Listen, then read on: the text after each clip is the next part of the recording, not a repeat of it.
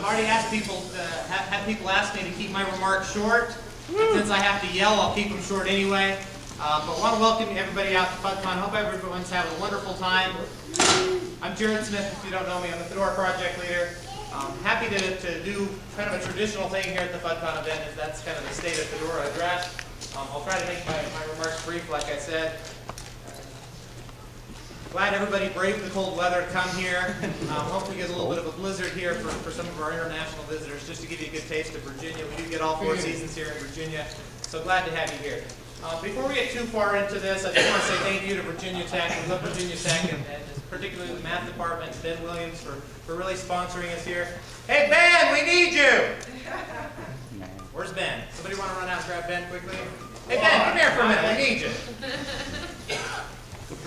So we have a little gift for Ben here as a way of saying thank you for all the great work he's done in organizing our FUDCon here. We have a Red Hat keyboard.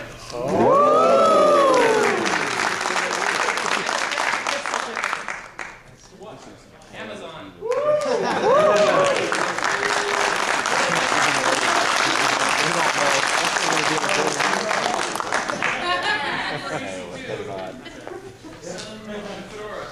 The other person I'd like to publicly thank is Ivan McMinsky. Ivan, stand up. Ivan's company, Endosis, is sponsoring the lunch tomorrow. We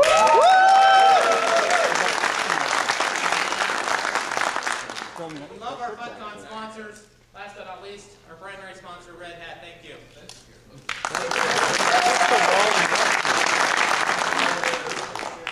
All right.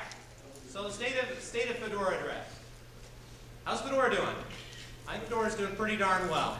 It's not perfect, but I think we've had a tremendous year over the past year. As you all know, we have our 4 foundations: freedom, friends, features, and first. And I'd like to use these 4 foundations just very, very briefly to talk about what happened in 2011. Let's start off with freedom. When I think about freedom, I think of being able to soar, being able to set your own destination, being able to do the things that you want to do because you love doing them. I thought it was a pretty good year for freedom in 2011. Both individual freedom and software freedom. That's not to say there aren't still some dark clouds out there on the horizon that we need to watch out for, but I think it was a pretty good year.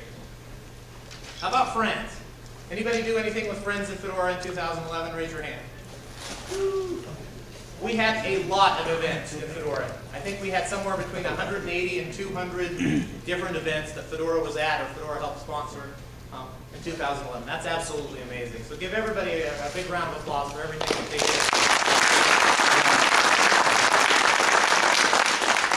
Just quickly, as some of the highlights, we had a FUDCon in Panama. We had a FUDCon in Milan. We had a FUDCon in Pune, India, and then here we are in Blacksburg. I want to talk about features. We had a lot of features. We had a couple of Fedora releases. We had Fedora 15, which was a very exciting release. Not without controversy, not without a lot of buzz, but it was a good solid release. Download numbers for Fedora 15 were absolutely amazing. So in some way, even though it was maybe a little bit of a controversial release, it did get people out there downloading it and trying it. It also helped push our spins quite a bit and got more people familiar with our spins. So I thought Fedora 15 went fairly well. And then last fall, we had Fedora 16 release, which is another good solid release. Not without a little controversy, as some of our releases are wont to do, but a good solid release there. The thing that I want to highlight, though, is these are all a work in progress. Fedora 16 was not perfect. Neither was Fedora 15. Is Fedora 17 going to be perfect? Yes. Until it's released, and then we're going to work on Fedora 18, right? So it's a work in progress. We want to make sure that we're continuing to kind of set the standard as far as features out there.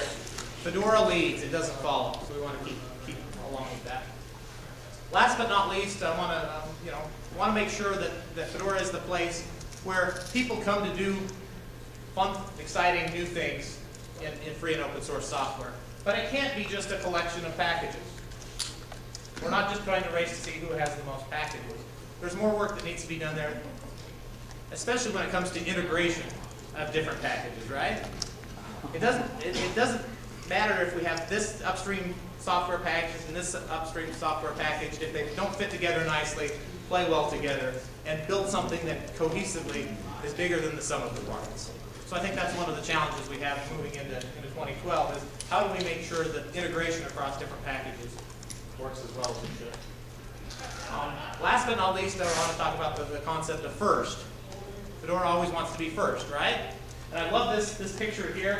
I'll tell a quick story here about this picture. This picture was taken on a river in Wyoming. It's called Two Oceans Creek. And the reason it has the name Two Oceans Creek is because it sits right on the Continental Divide. Okay? And it actually splits and turns into Atlantic Creek and Pacific Creek. And if you know anything about geography and the Continental Divide, well, Atlantic Creek runs into the Yellowstone River, runs into the Missouri River, runs into the Mississippi River, out to the Gulf of Mexico and the Atlantic Ocean. Pacific Creek runs into the Snake River, that runs into the Columbia runs into the Pacific Ocean. So just by moving a few inches or a few feet in that river, that water is going to end up in the Atlantic or it's going to end up in the Pacific. And so we have a very, very important role in Fedora, not just in the bits and the bytes that we ship out there on the CDs every 6 months, but in the project as a whole and what we're pushing forward, because we really have, because we're sitting between upstream and downstream, we're in a great position to determine our own course and the course of those who follow after us a little further downstream. I think it's a very, very unique role that we have. We also have a unique role in that we want to make sure that we're remembering the lessons from the past, but still charting and pioneering new territory. And so we have to have this balance, right, between the old and the new. We don't want to throw out all the lessons that we've collectively learned over the past 20 or 30 years, right? At the same time, we don't want to be stuck in a 20-year-old mentality. We want to be out there pioneering and charting new ground. So we have to find the right balance between those two. We've come a long way since Fedora Core 1, right? Everybody remember that? Yeah. A lot of changes there. We have a lot of changes to come. The reason I threw this slide in there is that one of the big challenges we're going to have over the next release or two is a rewrite of Anaconda. Where's the Anaconda team here? Oh, there's one. So that's one big thing that we're going to learn. There's a lot of other features though that we're going to be adding over the next several releases. I just found this picture and I thought, that'll bring back some memories. So now I'll take just a couple of minutes and talk about vision. What do we want to do in 2012? Same as usual, or do we want to take it up a notch? I wish it was as easy as this picture right here, and you just turn the knob a little bit, and the vision becomes clearer. But I want to share with you some of the things that I think are important that we tackle in 2012. How many people were here for the board meeting that we had last night? I think there was 20, 25 people in the room. One of the things we did in our board meeting last night is we took a look back at 2011. We took a look back at, if you were in FUDCon at Tempe, we had a board meeting there, and we talked about goals for the next two releases. We kind of set some high-level strategic goals, and then everybody got burned out. Nobody really did any tactical movement on the ground, forward movement, to try to accomplish those goals. So in yesterday's board meeting, we decided to take a different tack this year. And we talked about having the board members themselves champion different projects within the Fedora community. And by February 1st, we're going to have the list of the projects that the board wants to champion, and then we'll be providing updates on those things that we're going to champion. The rest of my talk here is 5 ideas that I think might be very important things that we may want to champion. Now, I don't have all the answers. I want input from you as well. So if you see some of these things and you think they're great, let us know. If you have other ideas that weren't shown up here that you think are more important, come let the board know. And we'll take that into account as we work towards setting those things that we want to champion over the next year. So 5 things I think are important. First of all, Fedora is an incredible set of tools. And that's what you want in an operating system, isn't it? Yeah. The whole reason you use an operating system is to give you the tools that you need to do your job. And hopefully stay out of your way so that you can use them, right? But how many times for a new user are they a little overwhelmed with all the different tools and all the different things you can do? And they see this, okay, I sit down, I see I've got pliers, I've got a ruler, I've got an X-Acto knife, but how do I use that?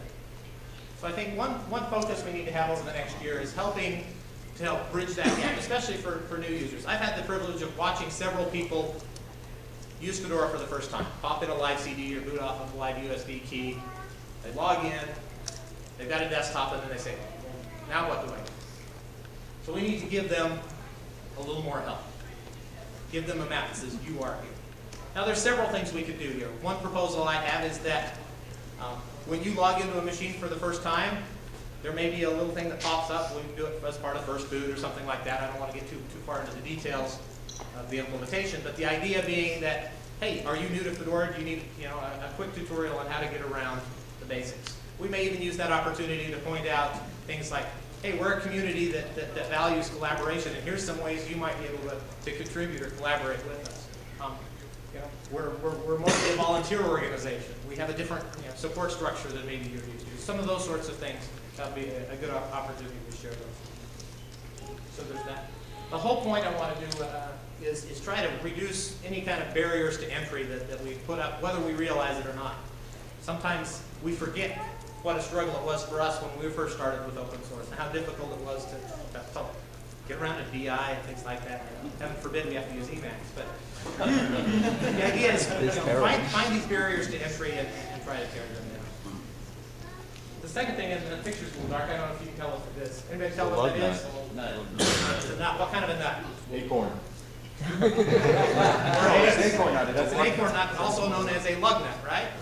How many here people belong to a Linux users group or a lug? How many people think that Fedora's done a tremendous job of interacting with Linux users groups and reaching out to Linux users groups? No, not me. So the second focus I think we should focus on this year is doing a better job of reaching out to Linux users groups and local computer users groups. How many people here help run a Linux users groups or participate actively in Linux users groups? What's the biggest problem you have when you're running a Linux users group? Linux users. Finding a speaker. Finding a speaker. What are we going to talk on this month, right? Now, wouldn't it be great if Fedora had some presentations out there that says, oh, here's what's coming up in Fedora 17. There's a presentation already done, and you can use that as a base. Or here's this new feature. Or things like, Thomas, like your presentation, SE Linux for Mere Mortals. How would it be if we had that in a form that Linux users groups had a library they could go to, download that, and have something they can start out with. So that's another idea. I think we need to do a good job of reaching out to Linux users groups and using those resources that are out. The next thing I want to talk about is mentoring. It doesn't do us any good if we're the only people working on Fedora. We need to continue to grow the community, both the user community and the developer community. And the way we do that is through mentoring and teaching, right? One of the things I love about the Fedora community is I show up to Fedora every day, and I get to learn something new. Because I'm not an expert in all things.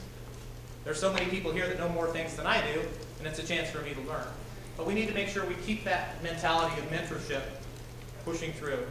I don't know if anybody read, there was a blog entry by Dave Neary, I think it was about 3 months ago, and he talked about mentorship and just how hard mentorship is.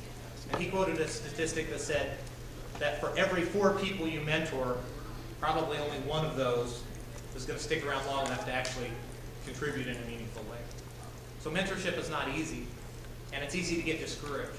But that's one thing, again, I think we really need to focus on. Some of our groups within Fedora have formal mentorship processes. Things like the packaging group or the ambassadors group. We may want to look at those and see if there are ways to streamline those, update those, make those more effective. There's other groups within Fedora that don't have a formal mentorship plan. And maybe they want to think about doing that. What are the things that can help on-road somebody? What are the things that they can do to help somebody feel like they are actively contributing and getting some value out of it, the act of contributing back to Fedora? I think there's a lot of room for improvement. Item number 4 I want to talk about is what I call the STP problem, where STP stands for same 2 people or same 10 people, right? The whole point of mentorship is that you're not stuck doing the same thing next year or the year after that. We all want to grow, right? We all want to change. We all want the flexibility to say, I'm overwhelmed, I need to take a step back, or hey, this other role looks interesting, or this other thing looks interesting. We all want that flexibility. To be able to do that, we have to have the next generation ready to step up into our shoes and do the things that we're doing now. I'll admit right now, I don't want to be FPL forever. Someday I'm going to pass that baton on to one of you. Okay? Log me up the FPL. What's that? Long live the FPL. Long live the FPL. So, let's, thank you. So, think about that as you're doing your work, but when you're having your weekly meetings or bi-weekly meetings in Fedora, think about not only what are we accomplishing this week or this month, but think about how are we going to make sure that a year from now we have fresh blood that's helping and growing as we have people drop out for various reasons. The next thing I want to talk about are Fedora events. I think we do a pretty good job with our kind of premier events, our big FUDCons and those sorts of things. They're not easy to pull off. Anybody here who has organized a FUDCon will tell you it's a lot of details, it's a lot of work, it's a lot of stress to pull off a FUDCon event. Hey Robin, how hard is it to pull off a FUDCon? It's easy. So anybody here will tell us that. So, but we also have other events that we do, and the ones I want to highlight in particular are FADs, or Fedora Activity Days. How many people here have been to a FAD? Okay. Now, the first FAD I went to, it was kind of an interesting experience. I sat down and I think we had 6 or 7 people there, and we had one goal, and we said, we're going to accomplish this goal in the next 3 days. And then we accomplished that goal, and then we wrote up a blog post, this is what we did, this is how we solved it. And I thought that was pretty good. Unfortunately, over the last couple of years, I've seen kind of a slide in some of the ways that we do FADs. Some of the FADs tend to be more of a smorgasbord event where it's, hey, let's just get all these people together and kind of hope that something good falls out of it. Or, let's get these people together at this event, yeah, and they're going to man the booth and hand out CDs. But what goals do you have for your FAD beyond that? And what kind of reporting happens after the FADs? So I would like to see more FADs, but more than that, I would like to see better FADs that have, again, one simple goal in mind. If you can't enumerate in 25 words or less what it is that you're trying to accomplish with that FAD, then you're probably not going to get it accomplished in a couple of days. And then, again, we expect people to come back and report and say, this was our goal, this is what we did, this is what we accomplished. It's okay if you didn't get it completely accomplished, as long as we can all learn those lessons that you figured out as you were doing. So again, a renewed effort in FADs. The other thing I'll say about FADs is that tend to have quite a number of FADs in North America. Europe does pretty good with FADs. Other parts of the world, Latin America, Asia Pacific region, tend to have fewer FADs. And so I'd like to try to increase the number of FADs around the world so that they're fairly equal. The last of my 5 items is SIGs, or special interest groups. And I love this picture because if you're going to go scuba diving and you don't have the professional gear, what do? You make it yourself and you hold it together and say, oh, we're going to make something that works, right? Okay? That's exactly how special interest groups work in Fedora. Okay? I'd like to highlight a couple of them that I think have been very successful over the past year or so. The first one is the Cloud SIG.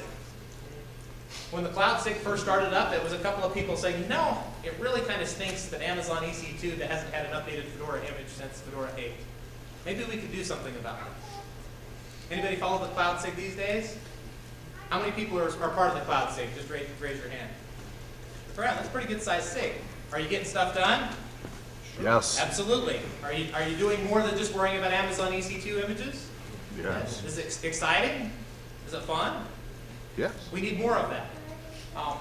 Another SIG that I think has had some tremendous growth and a lot of excitement around it over the past little while is the ARM SIG. And I know that there's a lot of people who say, there's a lot of buzz about ARM, but I don't get it.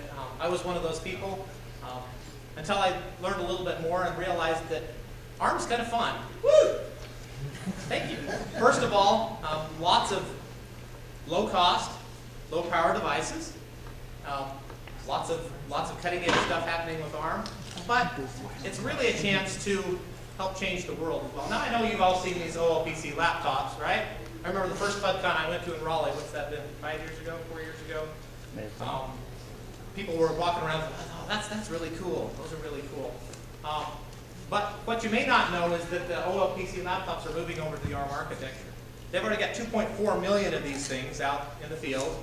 I think there's 4 million promised at this point. And they're all based on Fedora. And not only are we cool, okay, people are using our operating system, that's great, but we really have a chance to help change the world. I love this picture right here. This picture is from the country of Paraguay, city of Calcupe. About 17, 18 years ago, I lived about 5 miles from where this school is. And so I've seen the poverty that was there. I've seen the people that don't have access to infrastructure, access to education, and what that can do to people. And I think we have a tremendous opportunity in things like OLPC and arms development and things like that. Not just to give somebody a computer, but to really fundamentally change and lift people up and change what we do as a world. So, oh, here's John's got one right here. Here's one of the old PC laptops running on an ARM processor. The ARM processor is really nice from a low power standpoint. That can be run off a solar panel, that can be run off a hand crank, that can be run off so that's kind of cool. I would love to see ARM become a primary architecture by Fedora 18. It's not going to be easy. John and some of the other people that are helping out, Peter, of course, Chris Tyler and the whole Seneca group, raise your hand. Done tremendous work so far, but we still got some work to do. But I would love to see that as a goal for 2012 to have ARM as a primary architecture. Anyway, that's some of my goals. But at the end of the day, this is a proverb that I think I shared in last year's talk in Tempe, which is, talk doesn't cook rice. Right? We can sit here and talk all day long about what we want to do, but now's the time to actually go out and do some work. So I encourage you, as you're in the sessions today and tomorrow, the rest of FUDCon, you're talking a lot, you're having great conversations, you're making your plan, you're making your goals. Please remember that talk doesn't cook rice. You need to step up, be ready to do the work, and go out and make 2012 the best year for Fedora. Again, we ask you to please share with your friends that can't come to FUDCon this time, whether you do that by blogging, whether you do that by social media, microblogging. You choose the method that works best for you. But please go out and share your experiences, share your thoughts with those who can't make it. We have thousands and thousands of people in Fedora. We have a couple hundred people here in this room. And we want to make sure we share this experience with them. So please do that. We've especially asked those who received any sort of a scholarship or stipend for travel, those sorts of things, to please, that's really the only thing we ask is please use that opportunity to share your experience with everyone else. With that, I'll end my talk. I hope to have time for questions, but we're short on time here. So come grab me in the hallway if you have questions or comments, but thank you very much.